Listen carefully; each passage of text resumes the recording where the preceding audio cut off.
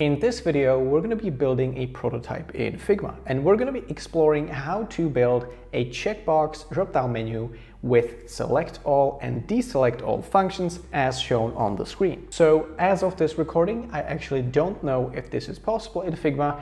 There's just a general idea in my head that I have right now that I want to explore and test.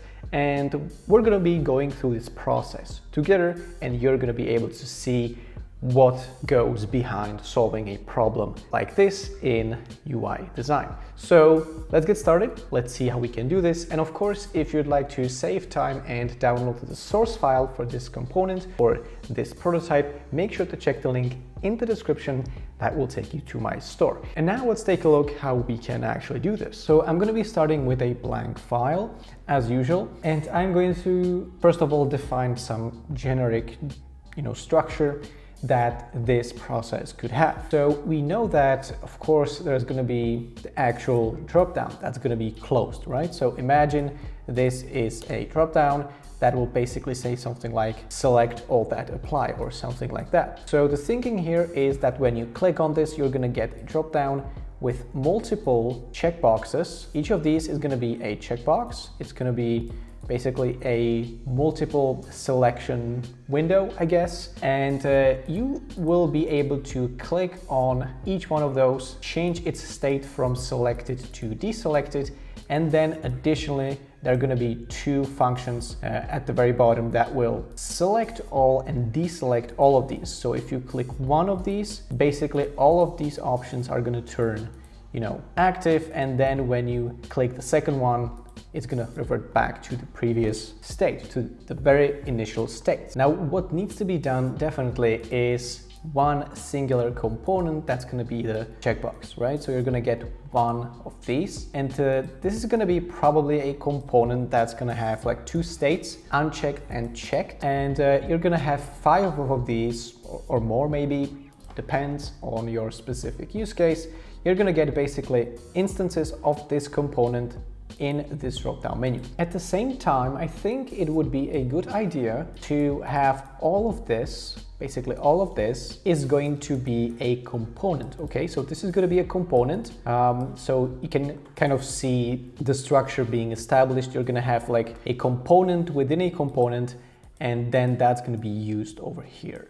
And what I think we should do next is take this whole instance, take this whole component, right? Component instance, and then we will set this to be an overlay that's going to be enabled when you click this, right? So when you click this window right here, this drop down, this is going to appear right below, and you're going to be able to do all sorts of interactions because you're essentially going to be using an instance of this over here. So this means we're going to have to define the interactions over here. So this is where all the select all and deselect all is going to take place. And I suspect that the whole challenge is going to be making this all work so that these kind of do not reset based on the specific condition that we need. So I already suspect that's going to be the biggest challenge, but at first we can start really simple. So let's start building this checkbox component, and we are going to do this. We're going to use the rectangle tool. So I'm going to press R on my keyboard and click once. I'm going to make a square that's probably like 20 points, and it's going to be just an outline. Okay, so this is just going to be an outline. It's going to be like this. We're going to be making a very simplistic, minimalistic type of design. So all of this is going to be very, very visually simple. Then I'm going to use the text tool and type in checkbox, right? Checkbox. I'm going to use the font Roboto Mono for no specific reason. I just kind of like how this font looks, so I'm going to use it. And then I'm going to set it to about 16, right? So you can already see the basic structure taking place, okay? So the next thing I'm going to do, I'm going to select both of these, Shift A, and create an auto layout. This auto layout is going to be called a checkbox. By the way, I'm using Command R to rename a layer that I have currently selected. So we do have a checkbox right now. I'm going to change the alignment to center, and then also change this to 12 You know, the specific values do not really matter. What matters is the structure, okay? So we do have an auto layout with 2 elements, and then I'm gonna, of course, add a fill, and I'm gonna add some padding. I'll probably go for 16 horizontally and 12 vertically so that I get this. Okay, so we do have a checkbox like this, a beautiful, simple checkbox, and we are going to be continuing with turning this into a component and then defining individual states. So let's go ahead and do that. So I'm going to select this. I'm going to make sure this is set to hug, and also this is set to hug, the text component, and then I'm going to set a minimum width to this checkbox. So I'm going to go to width. I'm gonna add minimum width, and then I'm gonna do, let's say, 240, right? So for example, let's say that this is gonna be the minimum width. This also means that whenever I keep adding the text, thanks to the hug contents that we have set up, the size of this checkbox is gonna be adjusted. And if you're struggling with hug contents, fill container, and so on, definitely go and check out my channel, because I already recorded a video covering this exact topic. So as I said, minimum width is going to be 240, right? Go for hug on this. Again, I'm going to turn this into a component, and then I'm going to select the text, specifically the text, and then I'm going to go to text over here, and I'm going to create a text property. I'm going to click on this, and text is going to say checkbox. Then I'm going to create another variant of this, which means I'm just going to select this and go over here to create a variant, and I'm going to name this on, and this one I'm going to name off. So we're going to get off and on. Why do we do this? When I create an instance, I can then easily specify whether it's an off or on state, and also change the text easily in the instance, right? Thanks to component properties. So now we actually need to specify the difference in appearance so that it actually, we can actually tell that it is enabled. I'm going to add a fill to this square, and it's going to be black. So now when we actually select this, we're going to basically get this. But also I think I'm going to add a check mark like this. That's going to be 2 points, going to be white, just so that we can basically tell that this is, selected. I'm going to also group these two together so that I can do this. And then of course I'm going to just have to make sure these names are the same. So right now we have rectangle 18 within group 1. I think I'm just going to take this whole thing, paste that here so that we basically have the same thing, right? This doesn't really matter. It's always useful to make sure that all of your variants have the same structure. So we have group 2, inside of which we have vector 2 and then rectangle 18. And the same is true for the second variant. So right now we just need to change all this back. I'm going to hide this check mark, and I'm going to also hide the fill on this square, right? So this is what we get. Different enough. So now this totally makes sense visually.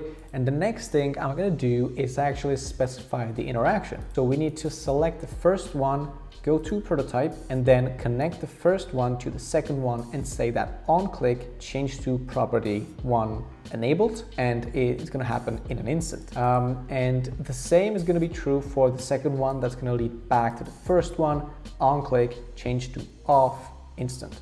Okay, so we can also rename this variant property to say state, that we have on and off state. I'm going to reset all of this, and I'm going to create a frame that we're going to be testing this on. I'm going to use an instance of this checkbox component that I'm going to show you what we currently have. Let's call this test frame. Select this and launch the prototype. And as you can see, if I click this and click this again, we get, this very simple interaction that just makes sense, right? You check and uncheck a checkbox. So to make this, to take this one step further, we could add a hover state, which would have to be done in this specific way.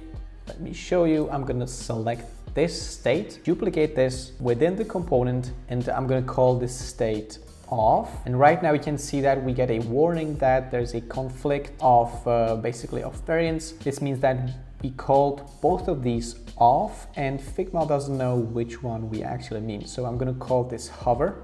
Let's call this hover. And I'm going to add a black overlay with like a very subtle opacity, like 8. And I'm going to specify that in the prototype mode that when you actually, I'm going to connect that to the second one, right? And I'm going to specify that while hovering, we're going to change to state hover, and it's going to happen in an instant. Now I'm also going to have to adjust this interaction right here, which means that this one's going to stay. So on click, change to instant, because we're going to hover first and then we're going to click on this, which is going to take us here. But this one, when we actually click this variant, it's not going to go back to the hover state, or actually it might. Let me check. So when we have this component, yeah, so we need to actually take this arrow and connect that to first state. Let's see if that turns out the way we need.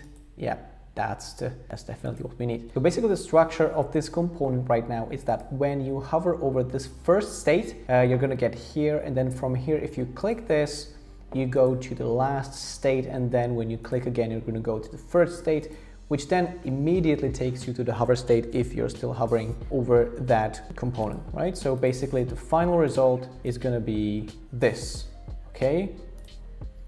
So yeah, right? So we do have a fully interactive checkbox component right now, and we now actually need to start building this component where we get the select all and deselect all function. So how do we actually do this? Well, we do need to use an instance of this component. So let me duplicate this, Alt and drag, and then I'm gonna duplicate this again so that I get like multiple instances, right? Let's say I get 5 checkboxes. Now I'm gonna take this, select all of these and press Shift A. I'm gonna then press Enter and set all of this to fill container. So right now when I resize this auto layout, you're gonna see the checkboxes changing the size alongside with this container, but it's not gonna go below the 240 minimum width that we specified here. So that's why we actually cannot scale this down below 240, right? So we do have this, and now let's actually borrow a text object from the component and paste that inside of this auto layout independently. Make this say select all, and then I'm going to duplicate this, enter and deselect all. I'm then going to select these 2 text objects, Shift A, and make sure they go horizontally. I'm then going to set this auto layout to fill container and set the spacing to auto, and this happens, right? That's exactly what we need. I'm going to also add a fill that's going to be white, and I'm going to add padding similar to what we have here. So that's what, 16 horizontally, and around 12 vertically. Okay, we could also just select this again, and then under stroke, we could do a top only line so that we get a divider between the checkboxes and the rest. So right now, what is going to happen is I'm going to select all of this and turn this into a component. I'm going to then rename this component to drop-down contents, and I'm going to use an instance of this to show you what we actually have right now. Right? So let me do this off and then instance of this right here. I'm gonna have to make this slightly bigger, center, and then size. Let's go to prototype, and you can see that we have a set of checkboxes, and we can check and uncheck each and every one of these, right? So we do basically have a drop down. The only problem right now is that these do not work, and this is actually not a drop-down. Okay, so this is just a set of checkboxes. So let's think about how we can actually, what we actually need to do here in the drop-down contents component. We definitely need another state. So we do have another state, and the first state is going to be obviously all deselected, and then this one is going to be all selected. And this means that I'm going to select all of these within this variant, and I'm going to set them to on, right? Because all of these are on, right? Then I'm going to go to select all in this variant, go to prototype, and then connect that to the second variant, so that when we actually click on select all, we change this component to this variant. Additionally, deselect all is going to do the exact opposite. It's going to go back to this version, right? On click, change to all deselected in an instant. So now when I actually go to prototype, I have a suspicion that this is not going to work, and I'm going to explain why. So when I now go through all these checkboxes and then I select some of them and I want to deselect all, it doesn't work. But I can go to select all, which is going to check this checkbox. I can then click on deselect all, which is again going to deselect the last one. But that's not really the way things are supposed to work with a select all and deselect all drop-down menu. So I think what we need to do, and if this doesn't work, I'm gonna have to try a different approach. So what we need to do now is, I think, right? Remember, we're going through this process together. So I think we need to check reset component state on this one, and then reset component state on this one as well. And when I do that, I'll reset the prototype, it should work, right? So as you can see, it is now working as intended. The only problem is that when I actually click on select all, deselect some of those, and then click select all again, it doesn't work because we are in this state, right? Everything is already selected. There is no reason to actually, change the state of this component. At least that's what Figma thinks. But deselect all actually works. And select all works again, deselect all works again. So the only problem is that if we actually do some selection, then click on select all, and then we deselect some of them and again click select all, it doesn't work. That's the problem. So again, I just clicked deselect all, checked some boxes and wanted to click deselect all again, but it doesn't work. So how can this problem be fixed? Now I think we need to do an in-between state. I think we need to do a state that is enabled right after you select all or deselect all checkboxes, and then immediately switches over to another state. So let me show you, okay? So let me remove these interactions. Let me remove these interactions and start over. I'm gonna move this one over here and then duplicate this one and duplicate this one. Okay, so I have basically two fully deselected and two fully selected. I'm gonna then select this one. Let's start with this one. And I'm gonna rename this after all selected. And then I'm gonna rename this one to after all deselected. And then what I'm going to do, I'm gonna select the after all deselected, and I'm gonna go to prototype and connect that to this one, which is going to be called all deselected, right? All deselected, and this one is going to be all selected. So let's quickly recap because this is getting complicated. So we do have 4 individual variants of this drop-down contents component, which contains these checkboxes, okay?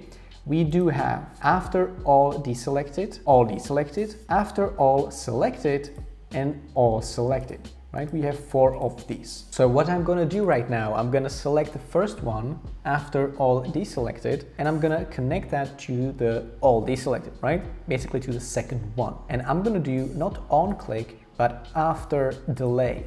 And this delay is going to be very short. It's going to be like 50 milliseconds. After 50 milliseconds, it's going to automatically flip to this version. Okay, similarly, I'm gonna select the third one and connect that into the fourth one and do after delay 50 milliseconds change to all selected instant. Of course, reset components states. Let's see if that's necessary. I don't think so, but yeah, this is basically it, right? So these 2 states, these 2 variants, this one and this one, the user won't even have the opportunity to interact with. That makes sense. Right?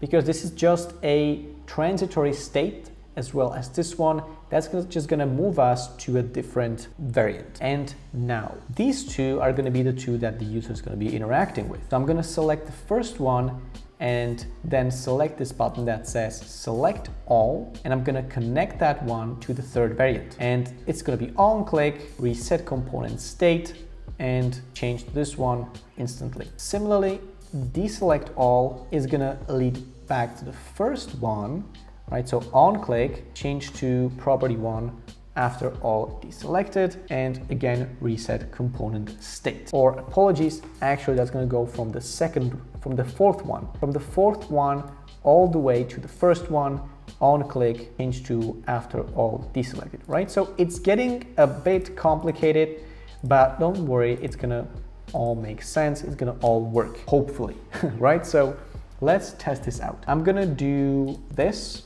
I'm gonna select a couple of these, select all, uncheck some of these, and then as you can see, select all is not working still. So what are we missing? We're missing this key piece of the process, this key function. So when we actually are in the second checked state, we need the option to basically return back to this one, right? So we basically need to go from checked to checked, which is going to reset all of these. And then similarly, we need to do the same here. So deselect all, again, from the second one goes back to the first one, which is going to reset all of these and then immediately return us back here. But this one's going to be, this one's going to be on click. So as you can see, we accidentally had a track interaction. So let's remove interactions and let's start over. So connect this one over here, on click, after all deselected and instant. So right now, hopefully this should work. Let me check some of these. Select all, uncheck some of these, select all again, deselect all, check some of these, deselect all, check, deselect, select, and it seems that we managed to make this work, right? So congratulations to all of us watching this video and making this video. So you can now see that we got a fully functional select all and deselect all component through these interactions, right? So this is a bit tricky. As you can see, you need a prior knowledge of prototyping. But again, if you're confused, if you couldn't make this work, remember there is always an option to download the source file for a very low price if you really need this in your project. So definitely go and check the link in the description if you're still, if you can't make this work simply, right? And now the only thing that remains is the overlay. And now here I'm actually for real not sure if we're going to be able to make this work. Okay, so this is a bit of a cliffhanger. Now let me take this one checkbox and let me detach the component. Right? I'm going to rename this. I'm going to make this say select all that apply. Something you typically see on a multiple selection menu, basically. Okay, I'm going to extend this and I'm going to do a little drop down icon that's going to be black and it's going to be 2 points white. Command X, select Command V, and spacing set to auto so that we get this situation. Okay, so this is going to launch our drop down. I'm going to turn this into a component again, and this one's going to be called not checkbox, but it's going to be actually called checkbox dropdown. Okay, checkbox dropdown. And what I'm going to do now is basically select this, go to prototype, and add an interaction. This interaction is going to do that on click, we are going to open overlay, and then let's see if we can actually specify that we need this, this instance, basically this frame over here, right? So let's try that. This frame is called drop down contents. Let me actually just connect this if that works. Yeah. So it's going to be on click, open overlay, drop down contents, and it's just going to be instant. Okay, and the position is going to be manual and it's going to appear right about here. Okay, that's going to be the position. And now while we're at it, let's just make sure it's the same width. So this is 285. Let's just make this 285. Okay, 285. That should work. Okay, and we do have the overlay interaction. And we're gonna specify that we are going to close when clicking outside. And now let's actually use an instance of this checkbox dropdown on here, on this test frame. So this test frame is over here. I'm gonna go here and then reset just to make sure. And let's see. So select all that apply, click, and we do get a checkbox drop down that we can then select all of these, some of them, select again, deselect, check, deselect, and then that's it. And if we actually click outside and then click again, so as you can see, this kind of works, but when we close this and open it again, you can see that actually all this resets. So let me think about a way how we can actually create a workaround for this, and if actually there is a way. So let me think for a bit. So one idea that I have is actually using this component directly inside of this component. So let me just take this, Command X, select this, and then Command V. Now of course this is gonna mess up our whole component, so let me actually do a few adjustments. First, I'm gonna have to select these two, Shift A, and then I'm gonna have to do basically what I have on the top level, which is all these paddings, so 16. I'm gonna have to do that on this container, right? So drop down the container, and I'm gonna remove the background from this top level and add it here. So we basically nested this, right? So this drop down container is now nested inside of this drop-down. Checkbox drop-down contains drop-down container. So now I'm gonna actually remove these paddings, 0, 0, and I'm gonna do fill container. Okay, and what I need to do right now is I believe that we need to take an instance of this, Command X, checkbox drop-down, Command V. However, it's gonna be vertical, right? Vertical, like that. So this is the component, and this component is gonna be fixed width. So basically all of this is gonna be inside of the component, but outside of the bounds of the component. We're gonna make sure this is not selected, because if we do select this, this is gonna happen where we actually crop out all these things from this component, okay? So right now what should happen is we need to create another variant of this. I'm gonna place these next to each other, okay? So we get this base. And now I'm gonna hide this one. I'm gonna hide this, hide layer, and then I'm gonna select the first variant and then simply connect the first variant to the second variant. That's gonna be on click, okay? It's not going to reset the component state. And then I'm gonna select this window, connect that to the first one, and do mouse leave. So when a mouse leaves, we're gonna revert back to this state. Now we need to test now if that works. Checkbox drop down, we select this, use an instance of this, and go to the prototype. And as you can see, it's not opening. The reason why it's not opening is because basically we said that when your mouse leaves this area, close it. But as soon as we click this, our mouse is outside of this area in this state, which means it's gonna revert immediately back. Okay, so basically this interaction doesn't work and we need to do it differently. So I'm just gonna probably do the same as we have here.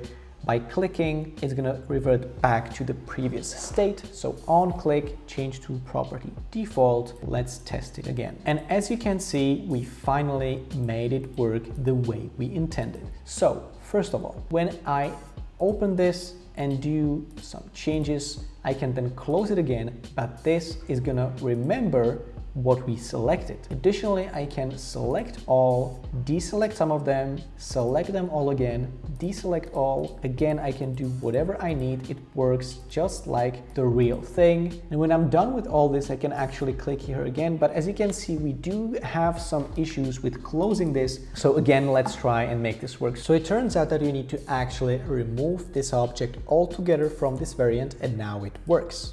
Let's see, and it seems to work. Okay, so whatever we now do, it remembers what we selected, and it also enables us to deselect all and select them all repeatedly. And if we actually duplicate this component now, we get the menu twice. Okay, so that's very good. We can do whatever we need and it's gonna remember our setup. Okay, as you can see, it is possible. It requires a little bit of problem solving, quite a bit of problem solving, to be honest. Again, if you didn't manage to make this work, check the link in the description. That will take you to my store where you can buy the source file for this for a very low price. So yeah, this is essentially it. You can see this is the structure. We do have the checkbox, then we have the drop-down contents, and then we have the checkbox drop-down as the top level most component, right? So we have multiple components,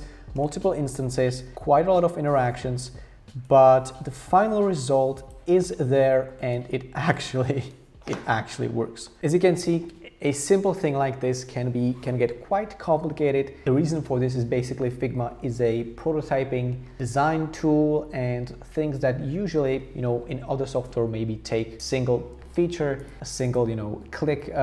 Things get a little bit more complicated with Figma, since you need to basically start from the bottom, essentially, right? So thanks for tuning in. Again, leave a like if you found this useful, and I will see you in the next one.